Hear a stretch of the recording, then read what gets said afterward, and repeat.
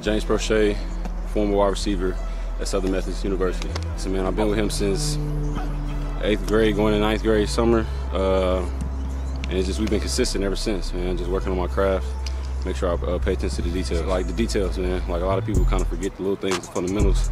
And you know, we try to make the fundamentals clockwork, make sure it's something we can do in our sleep, while I'm at home, working on my footwork, or out here.